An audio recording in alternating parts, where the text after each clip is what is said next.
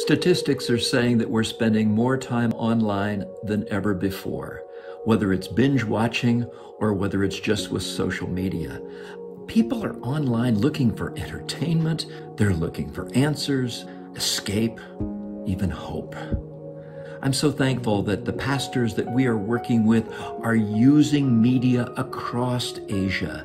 They're using it to stream online services. They're using it for Zoom discipleship meetings. They're using it for digital outreach. And AP Media is an important part of providing them with training and answers so that they're doing it with effectiveness. Even though we can't travel to Asia right now, the ministry doesn't stop. In a recent webinar, I had 110 participants online learning about strategy and developing a media ministry on social media. We had them come, many from the Philippines, but as far away as the Middle East, Bangladesh, Indonesia, Myanmar, Vietnam. It was truly an amazing time, and it's continuing to happen that way. We're establishing now a twice-monthly media and ministry forum, and 550 have signed up into this group.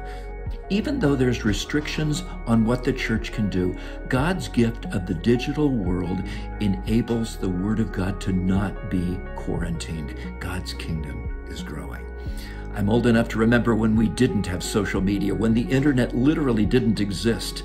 These are end-time gifts from God to the church so that we can continue to tell His good news across the digital world. And thanks to your partnership, we're doing it. In the coming week, we'll be mentoring and training digital workers. We'll be doing online workshops with people from Myanmar and Vietnam. Long-term relationships are what's making this possible right now. Thanks for your prayers. Thanks for your support of Asia Pacific Media and Kim and I as we serve in this very strategic moment.